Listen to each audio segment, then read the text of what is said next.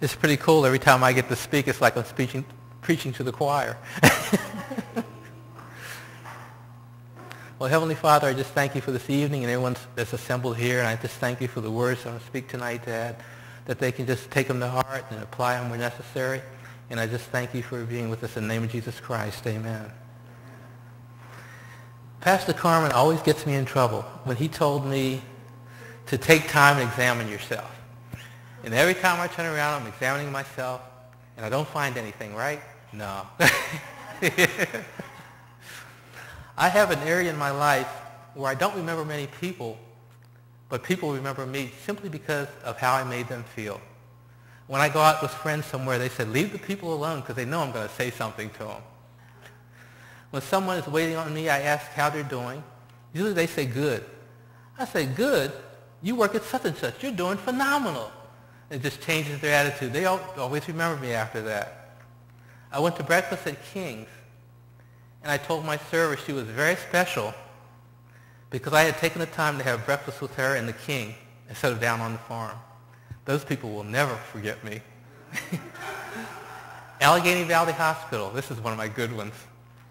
I go to the information desk where the volunteers are, and I ask if I can buy Kennywood tickets. That freaked them out. You know, they were calling people, do we sell Kennywood tickets now and all that? And I said, no, I'm just messing with you. Those people will never forget me. I just enjoy talking to people and making them happy. When examining myself, I learned that I was a hoarder. Think about that. I got all these people's attention, then I just talked to them and just walked away. I was a hoarder. I had access, but wasn't pressing for the open door. And that's what came back to me. Once I got their attention, the next step was I should have pressed for the open door, and I didn't. I just moved on. I have great riches, and guess what? I was just keeping them to myself. I could have shared it with them. But wow, a true hoarder. I now seek the open door in all my conversations. I want everybody to repeat after me. No more hoarding. No more hoarding. That is true. And we all have those situations, and we have to think when we can get Jesus in there through that open door. Many seem to have lost their way. Pastor Harold was talking this morning about there's no standard, no self-control.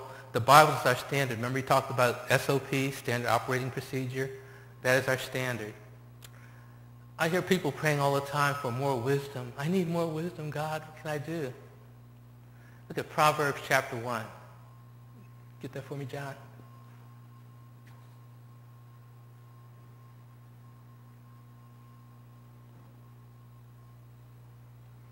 All this coming up. God has already told us in Proverbs chapter 1, if you want wisdom, here it is. What can you say?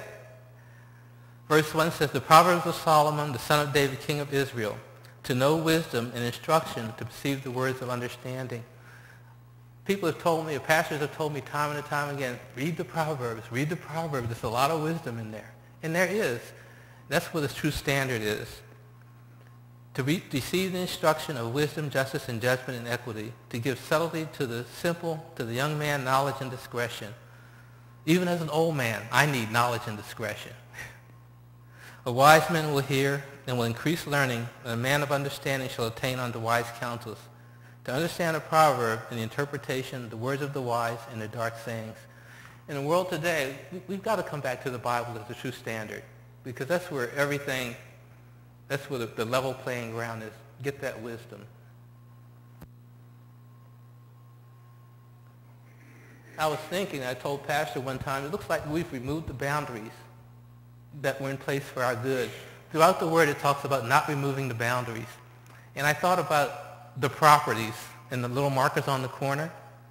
And when night comes, you go out and take a little marker and move it. That's not good. It's not supposed to do that. We've removed so many boundaries in our life that we've developed gray areas because there's no black and white anymore. There's gray. And if you keep, the world is constantly pressing on us, and we just keep gravitating toward those gray areas. In my life, I talked about one time I went through the valley, and I explained that to several of you. And that's, I had silenced the Holy Spirit. Because if the Holy Spirit was active, I wouldn't have gone through those gray areas. But just with the world pressing on you every day, your gray areas keep expanding. That's why you have to come back to the solid foundation and eliminate those gray areas. Now my markers are in alignment with the Bible. I tell you, if I do something I'm even thinking wrong, the Holy Spirit is beating me up. So I'm not going down that wrong path again, simply because I'm trusting what the Word says. Receive the Holy Spirit, get born again, and the Holy Spirit will convict you. I use this as an analogy when I was a little kid. Remember, your parents would tell you, it's hot, don't touch. You touched it anyway, right? At least once. But after that, you knew better. And the Holy Spirit now just tells me, hot, don't touch, not even looking that direction anymore. Turn to Proverbs chapter 4.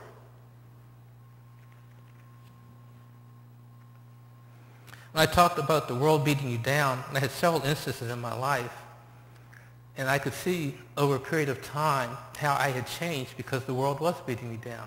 When I was 12 years old, I explained one time, I grew up on a dairy farm, and I hit this wet concrete, and I fell down and busted my 2 front teeth out. And they were laying there on the ground, and God said, put them back. So I picked them up, put them back. These are the same 2 front teeth that were out there laying on the ground. And never thought about it anymore about that until I was getting older, thinking about different events that happened in my life where it's just, to me, it was normal. When I turned 50, 50. 50, that was mean because being in the military, I used to have a physical every year, and my health was always excellent. Once I turned 50, the doctor said, you got high cholesterol, high blood pressure. I said, where'd all this stuff come from? I was good last week. And he says, everything your parents had, the gene pool is kicked in. Well, along the line, later I started flinching. I started having these tremors. And I thought, what's this all about? And then my sides felt like somebody was squeezing me.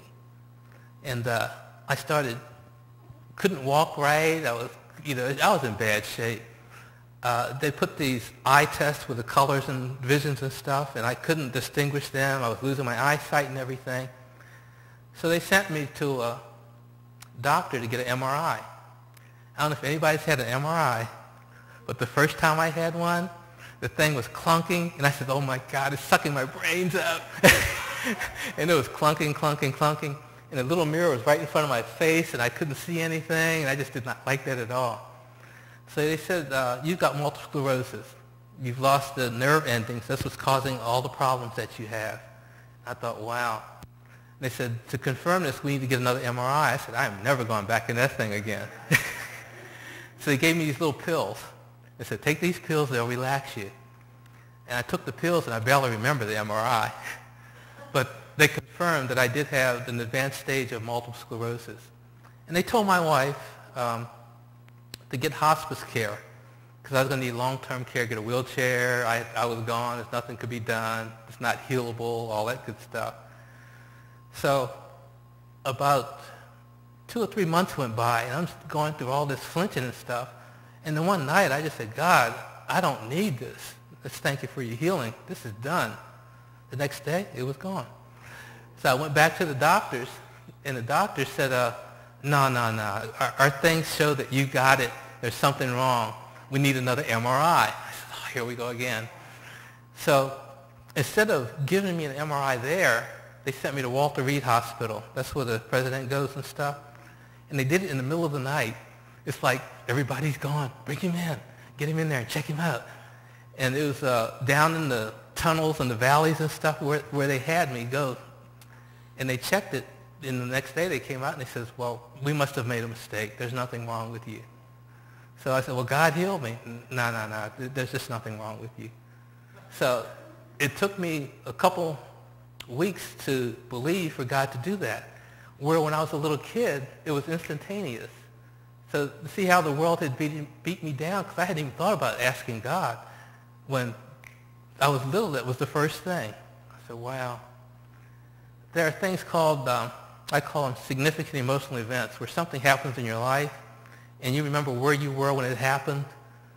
Yeah, major things. And I jumped out of an airplane one time. I went skydiving. That was great. And I used it as my significant emotional event. When something comes up in my life, I jumped out of an airplane. This can't be that bad. And that itself was I'd recommend it, actually. It was a good experience. So, that's just laughing, right? I'm not going to an airplane.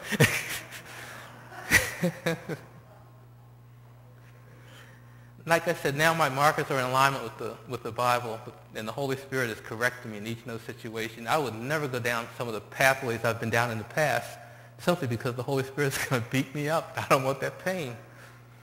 Proverbs chapter 4, verse 1 says, "Hear ye children the instruction of a father, and attend to no understanding. For I give you good doctrine, forsake ye not my law." And just reading through the Word constantly, there's just so much stuff in here. It's good stuff to just remember and keep going over and over. And when you pray for understanding before you read it, then God just opens up more stuff. I've seen scriptures that I've read hundreds of times, and I see something new when I read it again, simply because God does that for you. For I was my father's son tender, and only beloved in the sight of my mother. He taught me also, and said unto me, Let thine heart retain my words, keep my commandments, and live. Get wisdom, get understanding, forget it not, neither decline from the words of my mouth. Forsake her not, and she shall preserve thee. Love her, and she shall keep thee.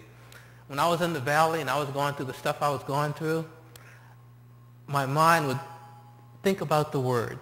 Think about the Word. I'm going to get out of this sometime. I'm going to get out of this. And eventually I did. But I just didn't give up. Wisdom is the principal thing, therefore get wisdom, and with all thy getting, get understanding. Exalt her, and she shall promote thee. She shall bring thee to honor when thou dost embrace her. She shall give to thine head an ornament of grace, a crown of glory she shall deliver to thee. Hear, O my son, and receive my sayings, and the years of thy life shall be many. I thought about that because I'm 64 now, and when I was in the valley, I was 60. So I'm out running in the streets with these young kids at 60 years old.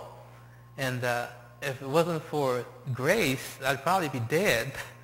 Because now, I told somebody at the Y the other day, I go to the Y more now that I'm over 60 than I did ever in my life. And the lady says, you know, it's a blessing that you can do that. And that is true, because God has really blessed me. I have taught thee in the way of wisdom. I have led thee in right paths. When thou goest, thy steps shall not be straitened, and when thou runnest, thou shalt not stumble. And as I get old, that's a big thing, because I'm starting to get kind of wobbly. So, you know, it's just a blessing to know that God is still there. Take fast hold of instruction. Let her not go. Keep her, for she is thy life. Enter not into the path of the wicked, and not in the way of evil men. You know, I said to Pastor Carmen one time, we were down at Westmoreland County Prison, wicked is pretty cool in that wicked draws more wicked. You don't see unwicked people hanging with wicked people, and then you see wicked, and you get a little bit of wicked in there, and it just sucks them all in. Yeah, it sucks them in, and the wicked get wickeder. You know, when I was in the valley, a guy said one night, let's go to Walmart and rob somebody. In normal life, I wouldn't have had that thought, but that was the wicked encouraging. That's what they do, stupid stuff like that. I thought, wow. Avoid it, pass not by it, turn from it, and pass away. For they weep not except they have done mischief, and their sleep is taken away unless they cause some to fall. And that entire group, it was like when the sun went down, they came out. It was amazing. And you hang around with them long enough, and the night becomes the day. You see just the night like you did during the day. So that's how the wicked works. For they eat the bread of wickedness and drink the wine of violence. But the path of the just is as the shining light that shineth more and more into the perfect day. The way of the wicked is as darkness, they know not at what they stumble. And that is true. Everybody that I used to live with is in some type of detention. And God spared me because I wasn't stupid. And you can only do stupid stuff for so long when you say, that's enough, I'm done with this. It's not good. My son, attend to my words, incline thine ear unto my sayings. Let them not depart from thine eyes, keep them in the midst of thine heart. For they are life unto those that find them, and health to all their flesh. Keep thy heart with all diligence, for out of it are the issues of life. When I was thinking about this series I'm studying right now, everything was evolved around the heart. That wasn't me. Everything evolved around the heart. And you have to keep your heart with all diligence. It's just amazing how much you put into your heart and what you're going to manifest in your life. So if you want good things in your life, then you put good things into your heart. If you want the weird things, then you put weird things in there. And hopefully we don't weird things in our heart. But the heart was a key. It was almost in every paragraph I was reading. The heart, the heart, the heart. Put away from thee a froward mouth, and perverse lips put far from thee. That one is pretty cool because I was in the military. I grew up with a froward mouth. That's what we did. And then once I got into the Word, it started changing according to the Word. I started losing that. But do you think once in a while that stuff would pop up? Just not thinking, bam, there it is. And to have a good brother in Christ to tell me, hey, you just said, I was like, wow, I'm sorry, I didn't even hear it because we were just used to it. So that is another thing to say why we should have good brothers and sisters in Christ to help us keep straight on the straight and narrow. Let thine eyes look right on, and let thine eyes look straight before thee. Like I said, on the straight and narrow. Ponder not the path of thy feet, and let all thy ways be established. Turn not to the right hand nor to the left. Remove any foot from evil. You know, sin is fun for a while. Then you realize it's not where you want to go. Yes, and that's why you have to keep your foot from evil. So what I said is consistently take time to examine yourself. Again, I blame Pastor Carmen for telling me that. And constantly, I just find things that I would normally not think about unless I was sitting there thinking about examining myself. Like this tonight, you know, I was a hoarder. You know, had all these riches and all this abundance, and I wasn't telling everybody about it like I should. I asked you to point to me and say, no more hoarding. I got a note in here. Tell each other to point to the person next to you and say, no more hoarding. No more hoarding. Share it with everybody. You know, we've got a great life in Christ, and that's what you need to share with everyone. In order to have self-control, we need to give our whole selves, everything over to Christ. Give everything over, and then the Holy Spirit can direct us. Like I said, just thinking about the Holy Spirit beating me up for something that's not right, I'm not going down that road. Keep our decisions within the boundaries of the Bible. That's where the wisdom is. When you make something and talk to God, make a decision, make sure everything's right on line, and you're going to get the blessings out of it. My page is stuck together. When the prayers go up, what happens? The blessings come down. When you're spiritually sick, you don't need a flu shot, you need a word shot. We call that in the military, we used to call that a force multiplier. You know, America's got the greatest military on the face of the earth. And if the enemy's coming over there, it's wonder why we don't deal with these ISIS people. It's like, boom, done, move on. And that's what the Word is. The Word is our force multiplier. Remember, God is in control. You do your part, let him do his part so you can receive his blessings. Amen? And that's what I had to share with you.